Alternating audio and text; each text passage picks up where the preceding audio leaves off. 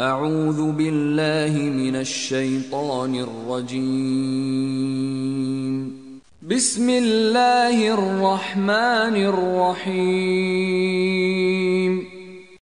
Has there reached you the report of the overwhelming event?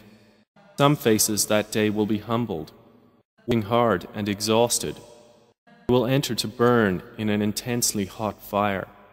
They will be given drink from a boiling spring. For them there will be no food except from a poisonous, thorny plant, which neither nourishes nor avails against hunger. Other faces that day will show pleasure. With their effort they are satisfied, in an elevated garden, wherein they will hear no unsuitable speech. Within it is a flowing spring. Within it are couches raised high, and cups put in place, cushions lined up, and carpets spread around.